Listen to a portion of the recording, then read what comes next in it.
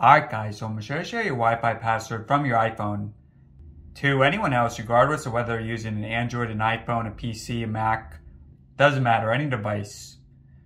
Okay, so all you do here is go into your settings and go into general and software update, and just make sure you're on iOS 16 or later.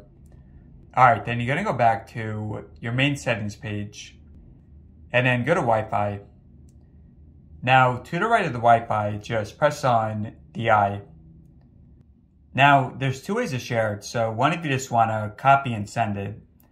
And the other way is if the other person has an iPhone and you just want to send directly. The second method is better for privacy if the other person has an iPhone. But yeah, for the first method, if you just want to copy it, just press the password and put in your passcode. From here, it's going to display it, and you can just copy directly.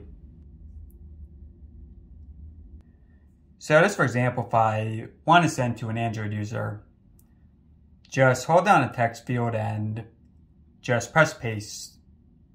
Okay, now to more safely send to an iPhone user. So on a device that does not have the Wi-Fi network, just go into settings and press on Wi-Fi. And then find a network and just press it. And as long as you're in each other's contacts with the email and with Bluetooth turned on and no hotspot on, then you should have this prompt, so just press share password. And yeah, that's all there is to it. So hope this helped out.